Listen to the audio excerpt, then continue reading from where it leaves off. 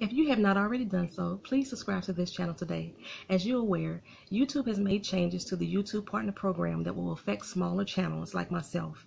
Any channel that has less than 1,000 subscribers plus not have 4,000 watch time hours will be removed from the partner program. I have been a partner since 2015 and I have already achieved my watch time hours with the 400 subscribers that I do have. That tells me that I am putting out content that you as a viewer enjoy, but I still need to make the subscriber list to maintain my partnership. So it doesn't cost you a thing just to hit that subscribe button, and I appreciate it and thank you in advance. Now on to the recap. What's up, everyone? Welcome back to My Twisted Life of Poetry. I am Poetry. You are here for a This Is Us recap and review, Season 2, Episode 13. That'll be the day.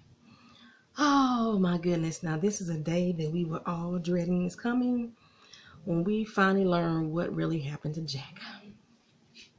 So I'm about to get started here, y'all. Get my lappy toppy situated. So we start off the episode with a couple named George and Sally. They are packing up their belongings in their garage, and George just don't want to let go of nothing. You know how we build up stuff for a long time, and then it's hard to get rid of that stuff when it's time to move. And I am feeling the same way right now. I want to move. I need to pack. I don't even know where I'm moving to yet, but there's so much stuff in this house that I need to start letting some of it go. Like, I have 2 storage rooms down in my basement, completely full. They have been full since I moved into this house, in addition to the stuff that's on the back porch and the stuff that's upstairs. I haven't used none of this stuff, but I refuse to let it go. I am a pack rat, and that looked like what George and Sally's garage is for them. It's their packing district. And Sally saying, we done had this house on the market for a few months. Ain't nobody interested in it. But we need to let some of this stuff go. We need to start letting it go. And she go over to the jukebox and she cover it. And George's like, oh no, we can't get rid of that. She's like, yes, we can. He said no, because I remember there was a day when this pretty fine young thing came into my diner, and she used to always put a quarter in the jukebox and play the same song over and over again. That'll be the day. And I did not like the ending verse that he stopped singing at. He said, that'll be the day that I die. And we all know that this is coming for Jack. So I didn't want to hear that. Well, it's game day at the Pearsons, and Becca is trying to bring Jack his game day shot that they normally do in the morning times. It's tradition for them to do a game day shot. But instead this year, they got OJ instead of whiskey.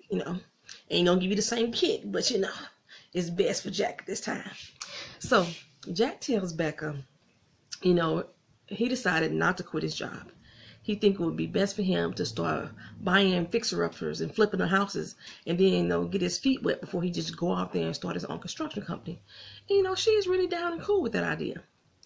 And Randall, he must have a little hot date with little Miss Redhead, Miss Allison, from the mall, because Kate is like, look, he been in the bathroom primping and pruning for over an hour now. Can he get out? I gotta go pee. And Jack is like, this is our last Super Bowl that we gonna ever have with the kids. So, we need to make it count. And they take that little shot, And I know he is talking about them going off to college.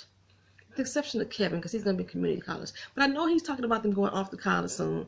But you just know where this is leading to. All these little catchphrases and everything that's leading up to the fact that this is the last days for Jack. So Becca and Miguel, they're gone off to run a few errands, and Kevin is sitting down looking at his list. And I'm assuming that this is his list of people that he needed to make amends to. He had Randall's name on her, Tessa's name on her, his mom's name on her, So I'm assuming these are the people that he had to make amends to. He texts Randall and was like, hey bro, what's up? Want to hang out today? But Randall is about to go over to the apartment complex. Him and Betha bought the apartment complex. And they need to start looking at the repairs. Betha's like, let's be smart about this. Don't try to put all our eggs in one basket. We need to work our way up to these repairs, right? Let's do this without going broke. And Randall was like, I got this, boo. It's all right. I got this. Randall want to fix it all in one day. I already know. And I'm like, boy, you putting your cart before the horses. Slow the heck down. Slow your roll. So Kate walks in on Toby on his laptop, you know. And also he get a little suspicious and he slammed the lid down. Normally, you would think somebody's watching porn. And she did. She like, what you watching porn? What you into, nurses? What you into? He all giddy and red and stuff.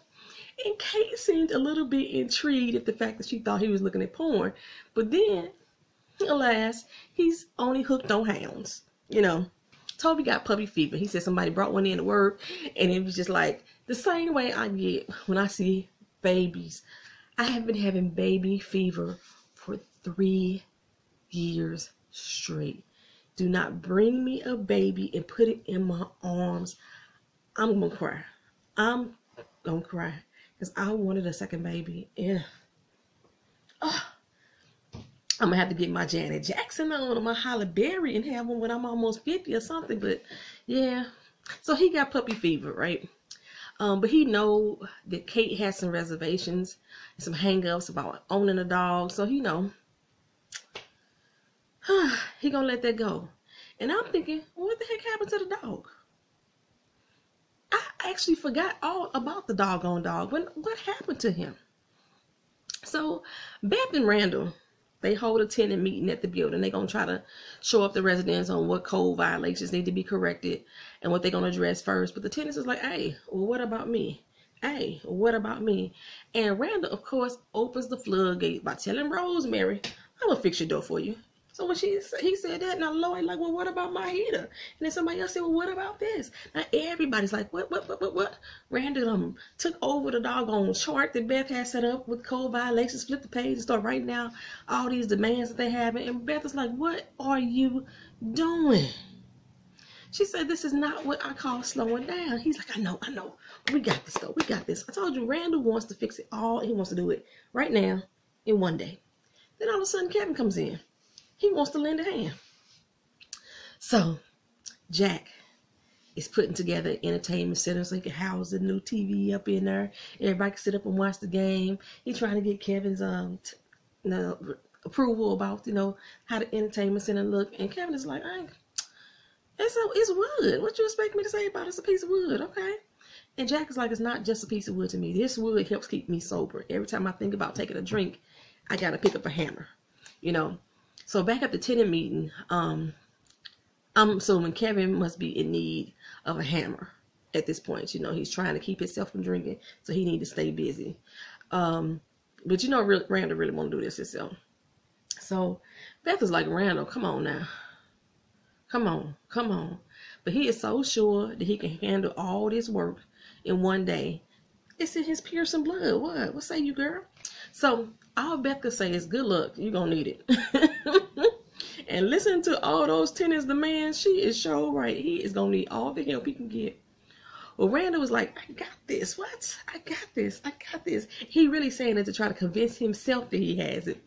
But Kevin's like, you know what? I get the door. Randall said, no. You cool? He said, no. I'm going to get the door.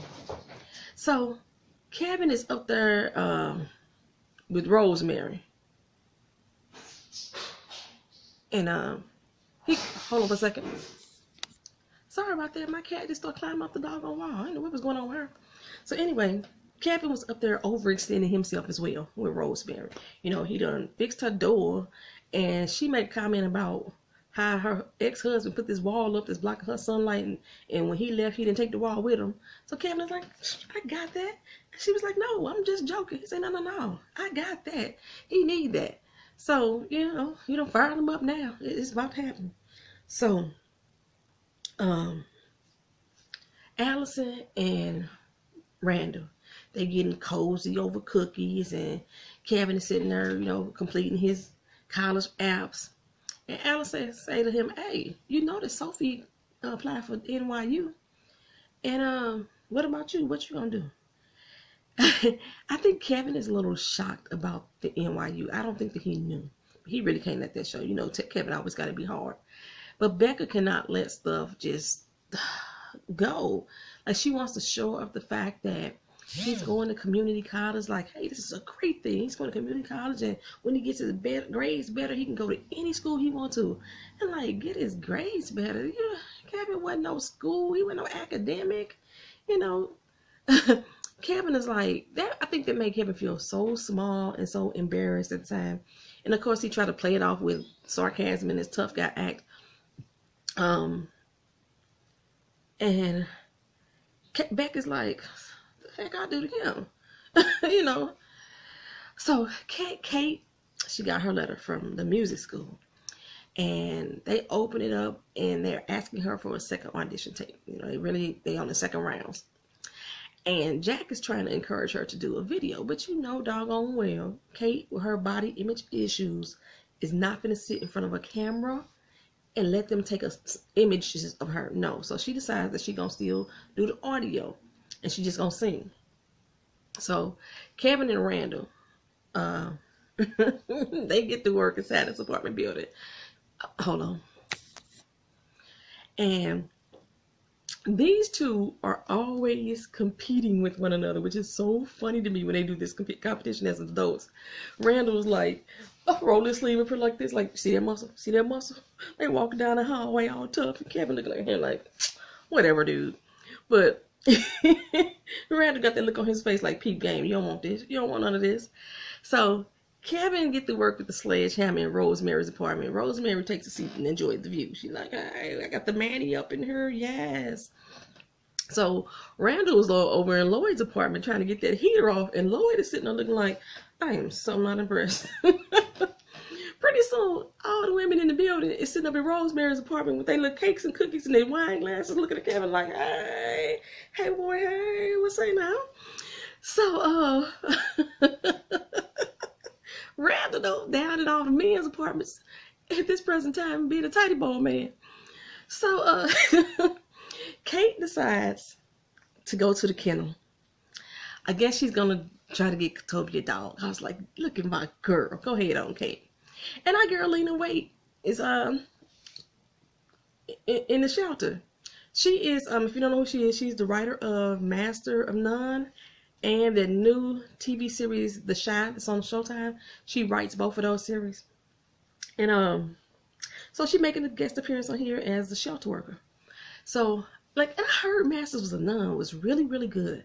I've never seen it. People tell me that The Chi is good. I was going to review that on this channel, but I could not get past the first episode. It just did not pull me in. But people are saying good things about both shows. Well, Kate is feeling a lot of apprehension about the dog until she comes up on this little this little poopsie doopsie. You know, the one that gets you. He all up on the gate. All like that, looking all cute. Like, take me home, take me home, take me home. I'm like, oh, get the little puppy. He got his little dog face on. And his name is Audio. And when Kate sees Audio, her heart melts. Like, he is freaking adorable. Oh, I wish I had seen my dog at that age. I got my dog when he was 8 months old. He was already the size that he is right now, which is, he's 65 pounds. He's huge. So, yep, I'm like, okay, he got her. He got her. Kate finna get a dog, y'all. So, young Kate is laying in her room, laying down her audio for the audition, and Jack is sneaking up behind her with the video camera. Kate sounds really good. I like the song too. But then the doggone dog gives Jack away. And of course, Kate is not pleased at all. Randall comes up and tells Jack, hey, I'm bouncing on a Super Bowl because my girl Allison want to go see Titanic. I know she done seen it 100 times, but we ain't had a real date yet, so I'm about to go do that. And this is not the day that Jack had planned. I mean, Kevin mad at Becca, Kate upset at him, Randall about to bail on the whole family. This is not a Pearson Super Bowl day. So, back at the apartment, Randall calls Beth to gloat about the fact that him and Kevin got things done. They done put in some work. And then all of a sudden, you hear somebody screaming Randall's name. Randall! So, it's Lloyd. And he goes into Lloyd's apartment.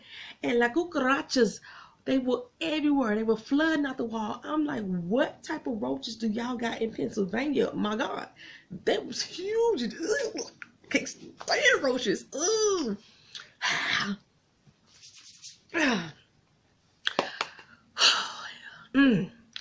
Becca, she's eavesdropping on Kevin. He just got a phone call, and it's from Sophia.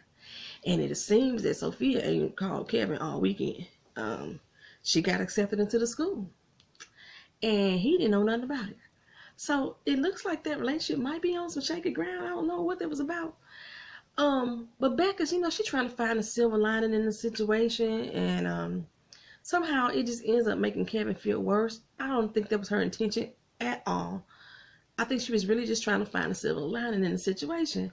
And then they get into an argument about it. And Jack is like, look, hey, stop talking to your mama like that. Kevin's like, y'all just don't get it. Y'all just don't get it. I'm supposed to have been in the Super Bowl, not sitting there watching it like y'all. And I am not sure, but I'm taking that to mean that I should have been able to follow my dreams. I had no reason. I wasn't giving up on my dreams. I wanted to play football. Y'all gave up on y'all dreams, and y'all sitting back watching other people's dreams happen. That's what I took from that. Y'all let me know if that's what y'all got as well. So, Kate, she up in her room, and she decides to go ahead and look at the video that Jack did of her singing.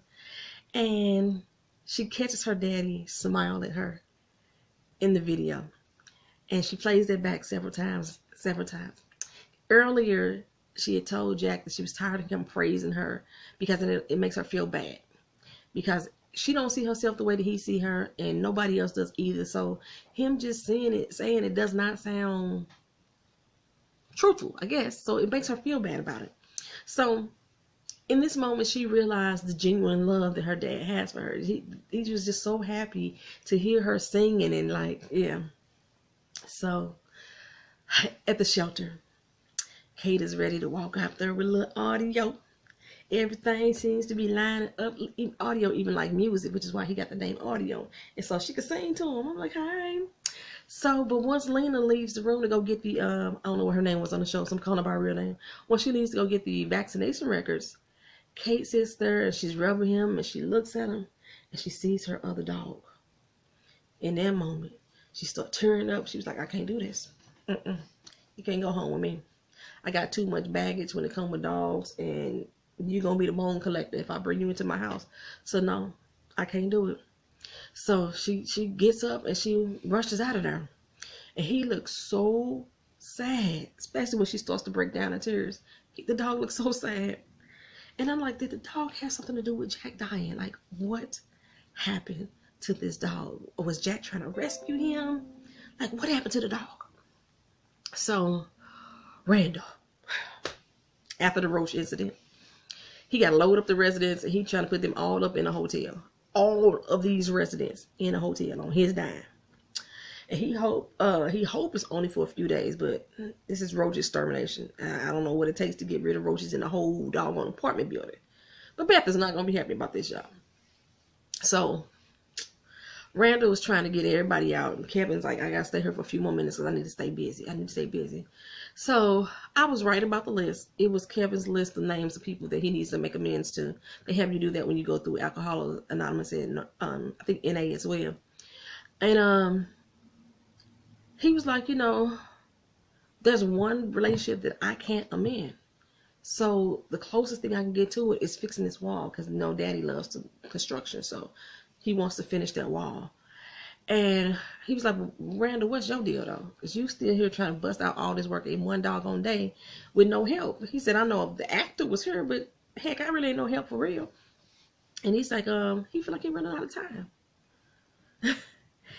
And he said he's 40, about to embark on a new career. And he just don't feel like he got any time to do it. Like death is knocking on his door.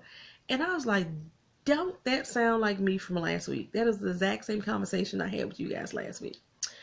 Randall says, he can't even picture himself old.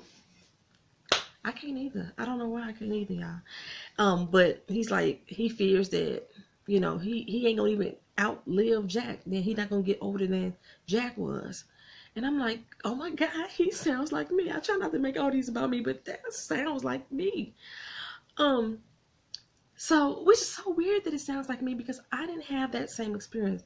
I have never had anybody, I had one friend named Tiffany that died at 14, but anybody that was like really close family related in my life that died at a young age. Although I think 80 is a young age. I really do. Like, I want to live 10 years past the age that my great-grandmother died. My great-grandmother died at 104. But if I could live forever, I want to be that person. Y'all could put me in those little cryogenic things and freeze my body until they figure out how to cure death. I'm that person. So I totally get it, though. It's daunting as hell to think that you just finna start a new life over, and you think that you're so close to the end. So Kevin is like, dude, we got time. But time flies, Kevin. Time flies by super fast. He said that Randall said Jack has been gone for over 20 years, for at least 20 years, which is longer than they actually had him in their life. I was like, that's some deep, depressing mess right there. Kevin tell him, look, you ain't got no worries, man. Just picture yourself old. That's all you got to do is picture it. You got your health. You got your kids, and Beth is not going to let you die. She'll kick your butt before she lets you die. So, you know, you're going to get old. You're going to go old and be a good man, just like your other father, William. That does Randall's heart some good. So, it's a pregame time. Kate comes in to tell Jack, you know, don't stop trying to get me to see myself like you see me. I appreciate that. But I don't want to stay here for the game. I need to go to Molly's house instead. So, all the kids going on their own way, leaving Becca and Jack the pregame on their own. So Becca brings him a plate of muffins and coerces him to take one. And under the napkin is an ad for a house. And I'm thinking this is the house that's owned by Sally and George, the way she was describing it. And Jack is like, okay, cool. I'll call them tomorrow. But Becca has already put a bug in the real estate ear. Like, hey, we want to see this house. So it says owned by older couple, so it's probably going to be a few repairs needed. But, you know, hey. So then Jack said, hey, let's do this together. And she's like, what? He's like, yes, let's do this together. She already did it when they moved to their house. They remodeled their own house. She handled all the finance. She handled all the designs. It could be done. So they go seal their deal with a little hanky-panky. And I'm like, I guess it's not a bad Super Bowl after all. So Beth comes in. And chews out Randall the only way that Beth can. She talks to you nice, nasty, you know what I'm saying? I love it every time. And she's like, all that drywall has to be torn down. So all the work they just did got to be reversed. Just to get rid of those doggone roaches. I said, I knew it was going to be something. I knew it was going to be something. That's going to cost them a lot of doggone money on top of this hotel stay. Because ain't no telling how long that's going to take. And Beth said, look, son, come here. Lean in for a second. I do this for a living. This is what I do. So the next time you get a big idea, think about your partner, okay? Check with me, because I know what the heck I'm doing in relation to an apartment building. So he's like, okay, all right. She said, slow it down, baby. Slow it down. I know this is R&B properties, but we need it to be smooth R&B. Slow it all the way down. Slow it down. So Kevin calls home and apologizes to Becca about the way he spoke to her earlier. And she tries to get him to come home and watch the end of the game with Jack, you know. Say he's not mad, but he's most likely hurt. But he tell her he's staying at Sophia's house. And they're like, wait, what? You staying where? Did you just tell me you finna stay at your girlfriend's house? And you don't ask my permission. You tell me, and that's cool. I'm like, I could not imagine doing that to my family. Couldn't imagine. Keena can't do it right now. She's 20 years old. She better not come tell me I'm going to stay somewhere. I don't care who it, girl or boy. No. You better ask and let me give you permission to do so. So, anyway, he said he's staying over. And he'll be back in the morning. So, then after they hang up, Kevin talks Sophie into going to that party in the woods. Remember when they found him, he was in the woods at a party. So, Becca looks at all the food around on the kitchen table and she starts to put it away. And then she's like, ain't nobody got time for that. So she gonna go upstairs or go in there to watch the rest of the game. Next we see Kevin in New York on Sophie's doorstep again. She like, dude, I need to move. Because if you're going to keep doing this, I think I need to relocate this. It's a sign to tell me to move somewhere. So Sophie says, you know what, I didn't even see it in you, Kevin. I don't know why I didn't see it because I'm a nurse. And I'm thinking you actually did see it because you kept addressing his liquor. You kept addressing his booze. You was just doing it in a semi-nagging way. But you recognized it. You knew something wasn't right with him. But she pretty much tells him, don't come back. She said, you're the only man that I ever loved, but you're the only one that ever hurt me the way that hurt me this way. So if you want to make amends with me, don't come knocking on my door no more. Leave me with the memories of us when things were good. So go on, check my name off your list, Kevin. Goodbye. I was like, oh, that was final. That was finite right there. That was done. So Kate comes in and tells Toby, I went to the dog shelter today. Toby got that fire going like, you did what? Hey. But then she begins to douse out that fire, and she brought up the fact that she had bad memories of having a dog. And then Toby's like, okay, you know, he goes to the good boyfriend mode. Like, okay, I got you. I understand. But you can see clearly that Toby really wants this dog. He was hoping for more. Then she said, but then on the drive home, I started thinking about how happy you would be. And he's like, hey, what you saying to me, woman? Tell me what's going on. Don't tease me like this. Kate brought Audio home. I was like, oh my goodness, that's such a good dog. You see how he was just sitting so calmly in that hallway? My dog won't sit. My dog in a cage right now because he won't sit still while I'm recording the video. He be all up in her and whimpering. That's why I have to keep stopping the dog on camera, try to get him to stop whimpering because he want attention. Audio was like, hey, what's up now? I've been training my dog for 4 doggone years and he won't listen to me. Only command he listens to is chair. And he got a chair over here that nobody else sits in but him. I say chair, he know to go sit in that chair, but he won't stay longer than 15 seconds. He'll go, but he won't stay long. And then Toby let that dog lick him in his mouth. And I'm like, oh, why? That's so gross. So Kevin gets home and then some express mail is on the floor for him. He rushes to open it up and there's his daddy's necklace. The wave of relief and joy that came over him was just like, oh my God. Apparently he had wrote a letter to Charlotte, you know, to make amends with her. And she got the note, said, hey, good, you sober now? I found your daddy's necklace. Here you go. So he could finally check her name off the list. Well, actually, he already had her name checked off, but he put his list out, and he's able to check off Sophie's. Then he turns the list over and see Dad written on the back. I'm assuming he feel like maybe he could check the name off now, but he just breaks down crying. He just breaks down. So then Kate is in the bed listening to her audition song, and Jack is awakened by the door slamming shut. It's Randall, but he thought it was Kevin. I would have thought that Becca would have told him that Kevin said he wasn't coming home that night. Randall goes to bed, and then Jack starts to clean the kitchen himself. And he left a note on Kevin's door saying, hey, if I don't see you in the morning, I love you, but you owe us an apology. So I guess Becca didn't tell him that Kevin called to offer his apology.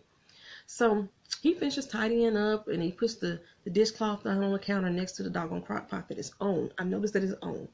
And then he turns that crock pot off. But the rag is right there next to the hot crock pot. We go back over to Sally and George's house, and Sally comes in and tell him, hey, we got a call about the house. I'm like, okay, that was Kate calling about the house.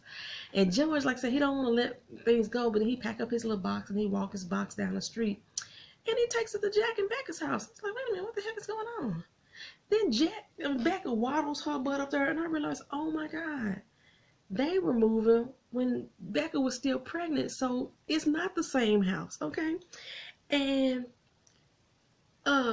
he gives them a crock pot. That same damn crock pot that was sitting on the counter. And that crock pot, he tells them, it works, but you got to fidget with the doggone button for a little while.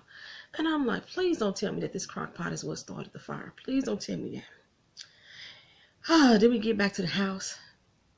It's dark in the kitchen. And that damn crock pot comes on. And then light flickers. And it keeps flickering. And it keeps flickering until it sparks. And it sparks a flame. Then we go back in time to Christmas when Jack was giving her those dishcloths and he surprised her with some jewelry underneath the cloths. Then we go back to the house and the cloth sets aflame. And then all of a sudden some more flashbacks. Then the curtains catch fire. And then we walk through some more happy moments at the Pearsons. And then the wall catches fire. Then we shows the height chart that Jack was looking at earlier with the kids' heights on it. And then all of a sudden it's engulfed in flames and Becca standing there smiling. And then the note that he left on Kevin's door goes up in flames as well. And so Kevin ain't gonna get that note. And while everybody was sleeping, the fire is slowly burning and burning and creeping up the steps. And then I just thought at this doggone moment that if Kevin had come home, Kevin might not have made it because Kevin lived in the basement. So it's a good thing he didn't come home that night. He'd have been trapped in that doggone basement. Oh my God, the dog was in the kitchen. The dog was in the dog must have died in that fire because everybody was upstairs. Oh my God, that's so sad. Oh my God, that's the end of This Is Us, y'all. This Is Us. Oh my God, y'all know that This Is Us is coming back on Super Bowl Sunday, and then it'll be back on Tuesday. So I will see y'all next week. Thank you for watching. Like, comment, share, and subscribe. Peace. Whew.